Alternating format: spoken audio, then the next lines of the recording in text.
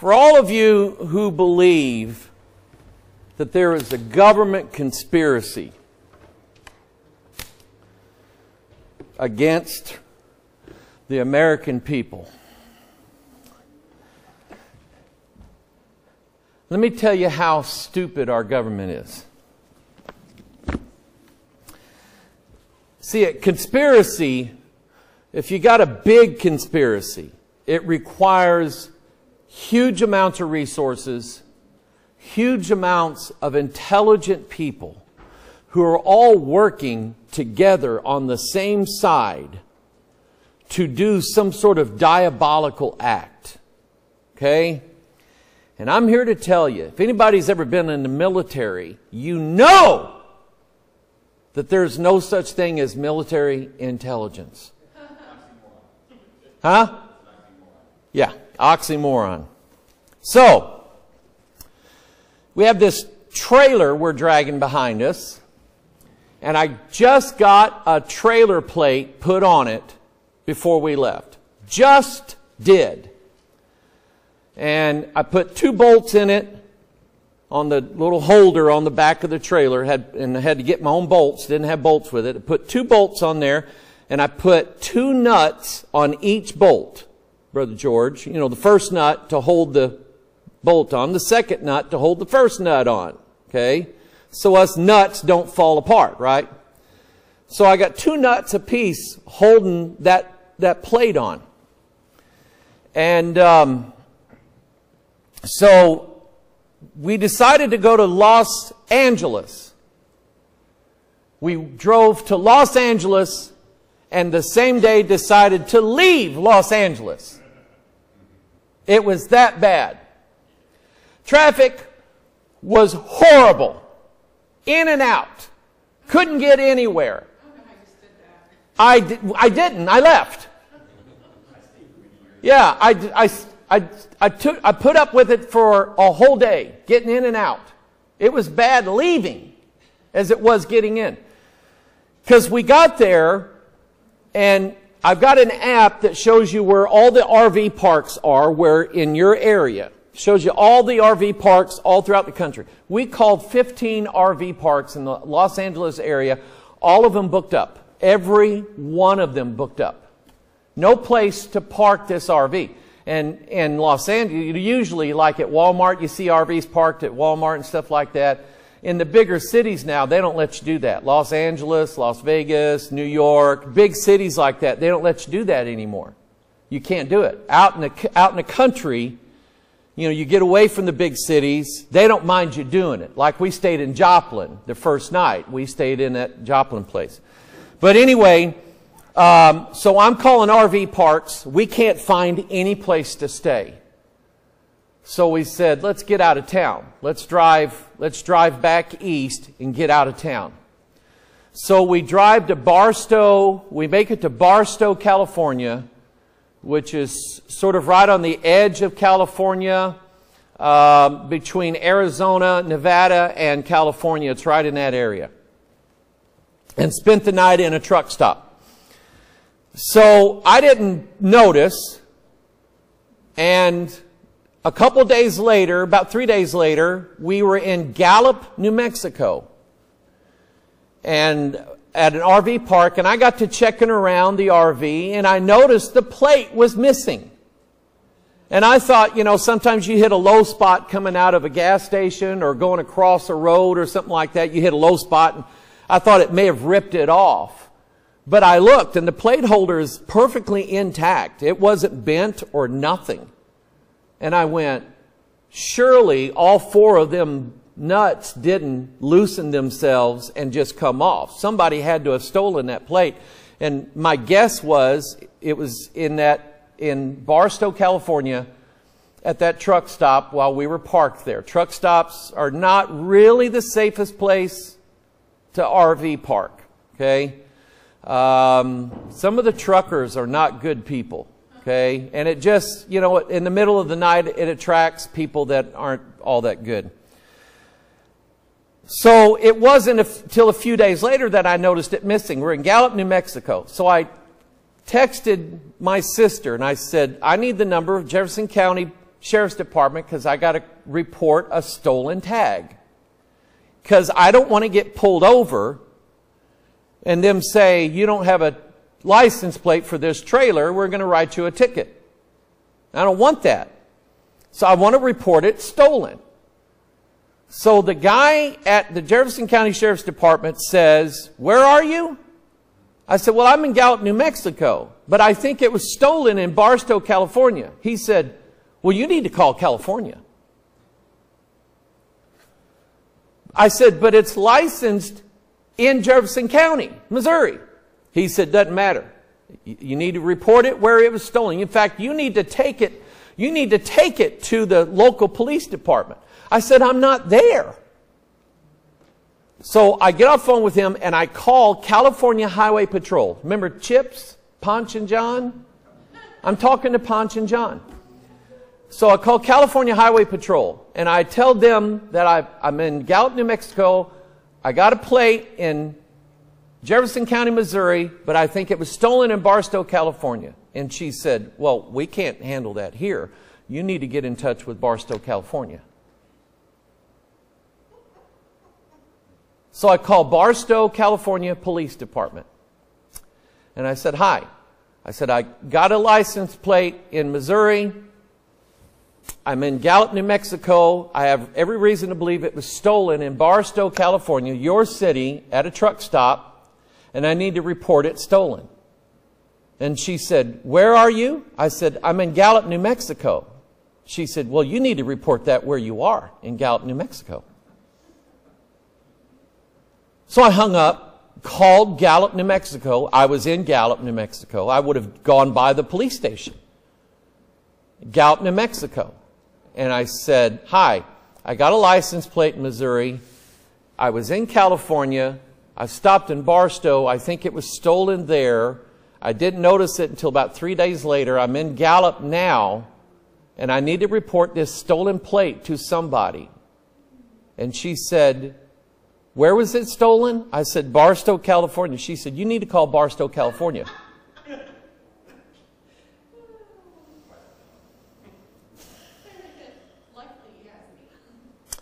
So I'd sent all that to my sister. She found a very good Jefferson County deputy who took down my stolen plate information and gave me a report number. I said, all I'm trying to do is keep from getting a ticket. He said, I got it. I got it. No problem. So I finally got a stolen plate information, number, report number. But if you think that the government is working against us to destroy us, they're not. They can't even get along on a license plate, much less anything else. Doesn't make sense. Revelation chapter 3, verse 10. Revelation chapter 3, verse 10. Who in here has ever been persecuted? Raise your hand. Physically or spiritually. And I will tell you, in my opinion, spiritual persecution is far worse than physical persecution. It's far worse. And this is kind of where I'm going to be going with this.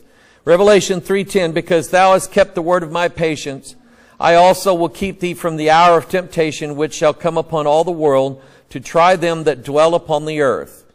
Behold, I come quickly. Hold that fast which thou hast, that no man take thy crown. Now watch this. He's telling you what to do when you're being tried, tempted, persecuted, beat on, whatever. To try them that dwell upon the earth. Behold, I come quickly. Hold that fast which thou hast, that no man take thy crown. What you have is this. This is what you have. You hold on to this book like it's your anchor, like it's your life vest, like it's your scuba gear if you find yourself underwater, like it's your parachute if you find yourself falling. You hold on to this book and faith and trust in this book. It will save, number one, it will save your physical life for as long as God has you planned to stay here. Number two, it will save and preserve and keep your soul for eternity. Be not afraid of the one who can kill the body. Be afraid of the one who killeth both body and soul, Jesus said. That's who you're to be afraid of. But we're all tried. We're all going to go through a fiery trial. I started this, I don't remember exactly where, but let's go to 1 Peter 1. I'll read through this sort of very quickly, then we'll move on. 1 Peter chapter 1, verse 3, Blessed be the God and the Father of our Lord Jesus Christ, which according to his abundant mercy hath begotten us again unto a lively hope. A lively hope. That means that we have hope that what God said He'll do, He'll do. We have hope in that. I want you to think of the idea of a woman who is travailing and giving and is in the process of birth. During that those travailing hours, there's nothing fun about it. Trust me. I tried to kid around with my wife the first time she was giving birth. I learned never to do that ever again, because there's nothing funny to them about this. And if she says, don't touch me, don't touch her. That's what I found out. Okay? But there's nothing funny about going through trials and persecutions and tribulations.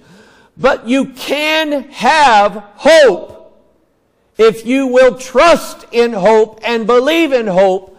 And hope is not wishing. Like we say, boy, I sure hope it rains one more time before harvest comes in. We passed a lot of cornfields and a lot of things that look like they're getting ready for harvest.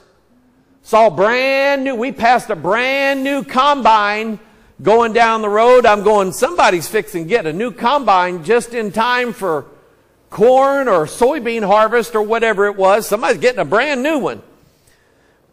But hope is that well-grounded knowing that if God said He'll do something, He'll do it. It is an absolute. And the only thing that can keep you from believing that God will do it is the knowledge of your own sin. I know how it works. You get to thinking, I've done too many things bad. I've done too many things wrong. I've made mistakes. This thing that I'm reading here does not apply to me because it talks about those who are righteous. Well, who's the only righteous person that we know? Jesus Christ. But the Bible calls Him our righteousness. So if you are in Christ and Christ covers you, then you bear not the reproach or the condemnation of your sin, but you bear the righteousness of Jesus Christ. And once you are in Christ, you are now accounted worthy of all of the blessings that God promised to the righteous man all throughout the earth. Let me give you an example. Blessed is the man that walketh not in the counsel of the ungodly, nor standeth in the way of the sinners, nor sitteth in the seat of the scornful. I've done all three of those. I've done all three of those. So that passage does not apply to me. The only person it applies to is Christ, because His delight is in the law of the Lord, and in His law doth He meditate day and night. I meditate in the law of the Lord, but I don't do it day and night. So it belongs to Christ. The only way that I can have access to those benefits is that if I am in Christ and Christ is in me, then I have access to those benefits. Somebody say amen. So those promises do apply to you. So he says here, let's see here, where is we? Blessed be the God and Father of our Lord Jesus Christ, which according to His abundant mercy hath begotten us again unto a lively hope. Lively hope. That means you believe what God said and you're basing your life on it. You're putting your life on this thing.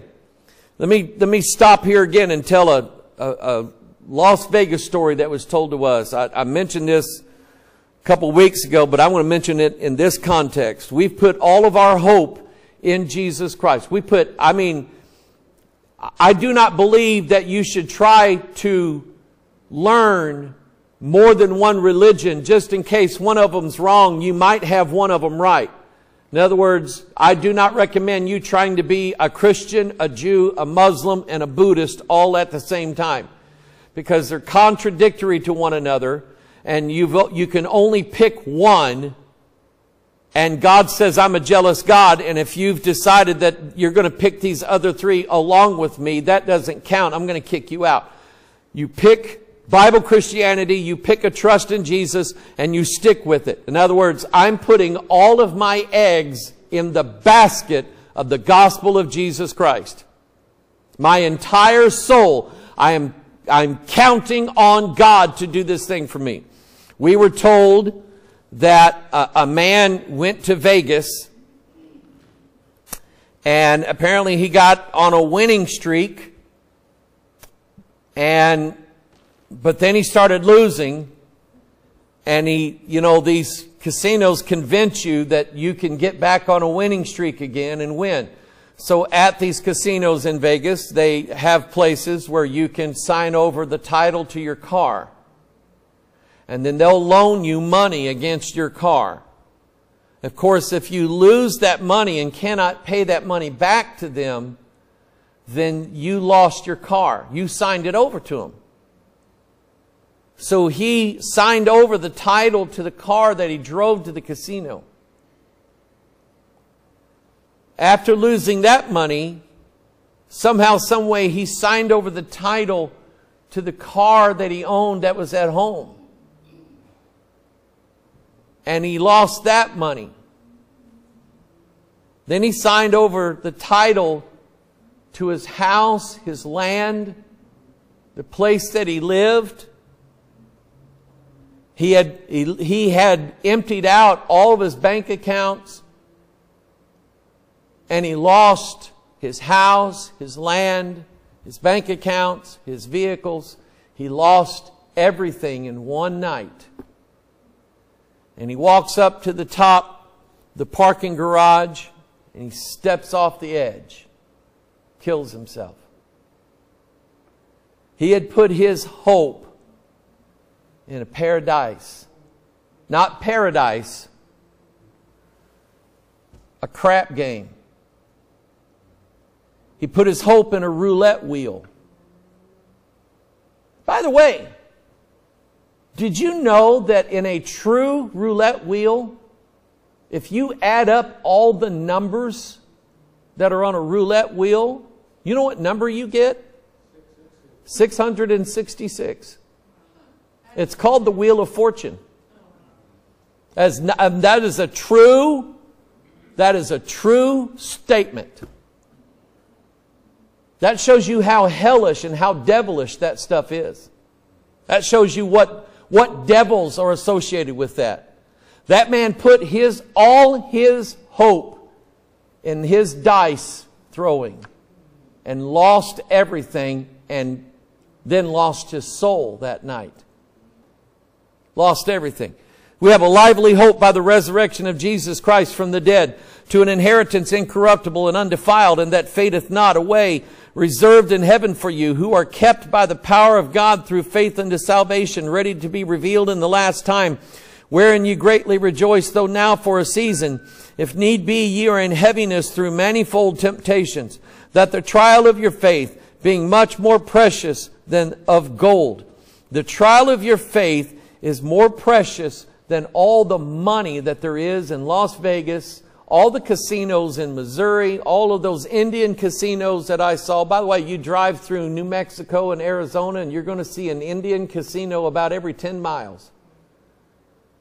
That is their number one industry, because they're not under the laws in those Indian reservations. They're not under the laws of the state of Arizona or the state of New Mexico or state of this or state of that. That's their land.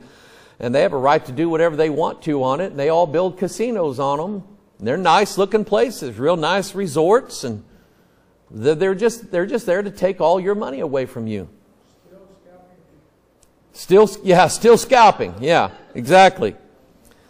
That the trial of your faith, being much more precious than of gold that perisheth, though it be tried with fire, might be found unto praise and honor and glory at the appearing of Jesus Christ. Whom having, and I do believe, I absolutely believe, that there is a fiery trial coming to this earth. And as I go through this, I may explain what I mean by that. Whom having not seen ye love, and whom though now ye see him not, yet believing ye rejoice with joy unspeakable and full of glory, receiving the end of your faith, even the salvation of your souls. As we were going through the Tulsa area, you can still see the building that Oral Roberts built. Oral Roberts said he saw Jesus one night standing 300 feet tall. He saw a 300-foot tall Jesus in a vision one night, and this Jesus told him to build a hospital next to the campus of Oral Roberts University. When he applied to the city of Tulsa to build this hospital, they told him, we don't need a hospital in that area. We just don't need it. He said, God told me to build it. So they finally, I don't know who he bribed or whatever pressure he laid on the city council, but they finally let him build his hospital. It operated as a hospital for, 5, 7 years, something like that. Went broke. Because they didn't need another hospital. Sold it. They sold the space off as office space now. See, that wasn't really a promise from Jesus, was it? That was a lie, wasn't it? That was a lie. But that was a way to get enough money out of his people to build this big hospital. Because it was going to be this big healing center where everybody that went into that hospital got healed. Well, excuse me, Oral, there's other hospitals that you can go into. They'll let you walk in just about anybody's room and you can heal all the people you want and send them out of that hospital whole again, if that's really what you can do. But he couldn't do that anyway. Amen. Receiving the end of your faith, even the salvation of your souls, the Bible says. Now turn to 1 Peter chapter 4, verse 12. And when my eyes fixed on this, and I read it, God just dealt with me about it. Mike,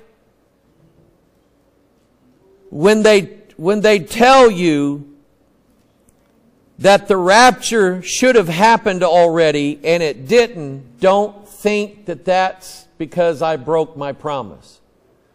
Don't think that that's a strange thing.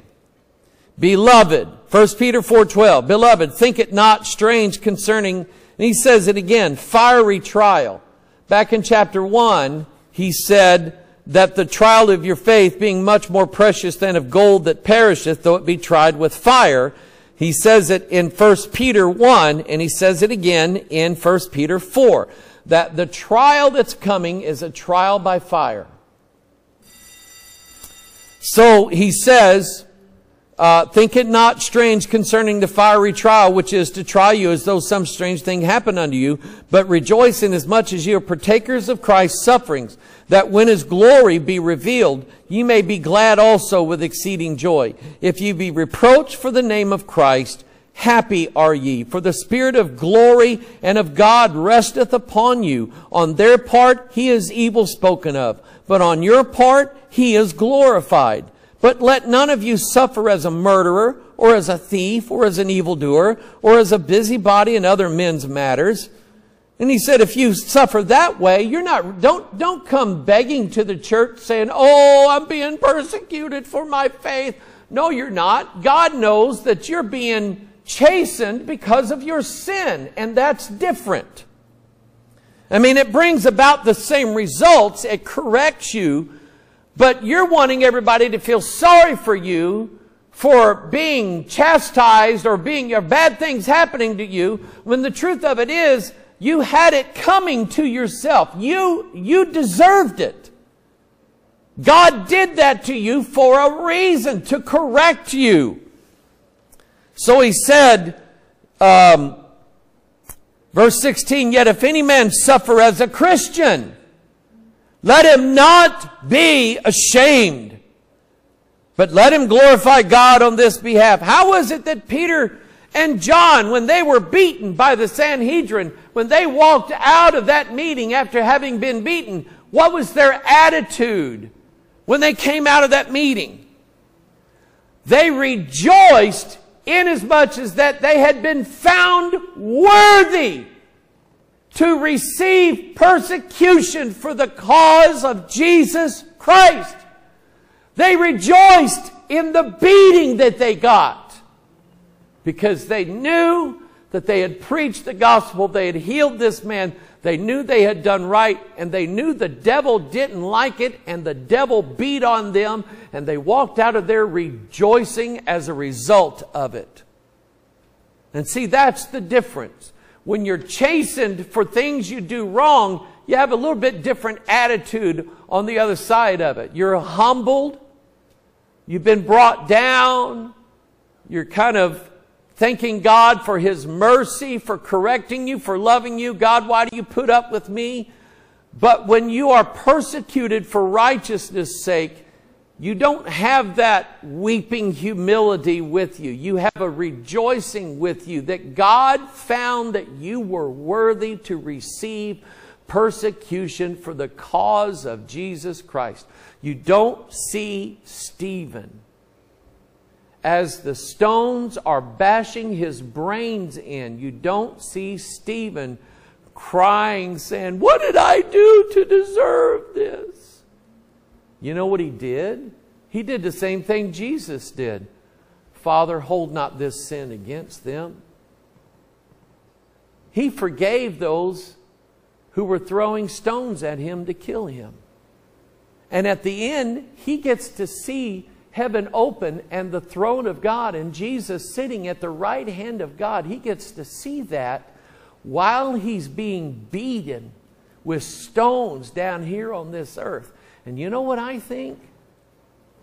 I don't think just Stephen is the only Christian that God would ever do that for.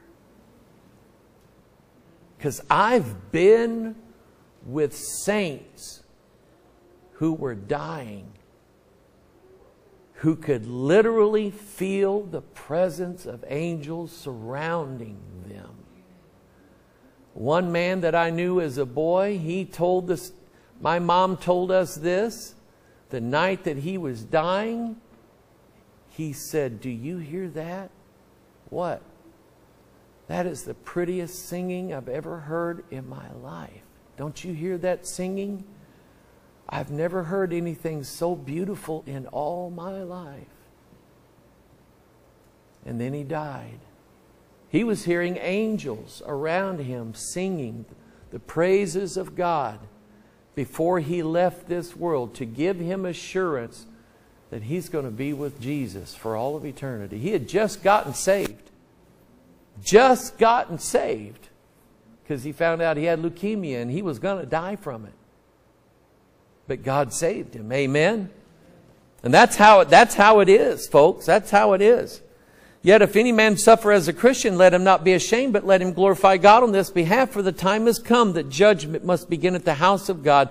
For if it first begin at us, what shall the end of them that obey not the gospel of God? And if the righteous scarcely be saved, where shall the ungodly and the sinner appear? Wherefore let them that suffer according to the will of God commit the keeping of their souls to Him in well-doing, as unto a faithful Creator. You can count on it that if nothing else, men are going to revile you. But worse than that, the devils of hell are going to persecute you. They're going to go after you. And God's going to put a smile on your face, and you're going to know that you're fixing to go be with Jesus. Somebody say amen. That's how it is with God's people. Let's go to the Lord in prayer. The bell rang. Father, bless your word. We thank you for it. Father, teach us the days that are coming. Father, I want to be like the ones that I've ministered to, who were close to death, who knew in their heart that death was just minutes away. They couldn't articulate it. They couldn't say it. But they knew it. And they had a smile on their face. God, when it's my time to die, that's how I want it to be. I don't want to be afraid. I want to be happy. I want to be full of joy. I want to hear angels sing, welcoming me into heaven. That's what I want. Bless this word today, we pray in Jesus' name. And all of God's people said,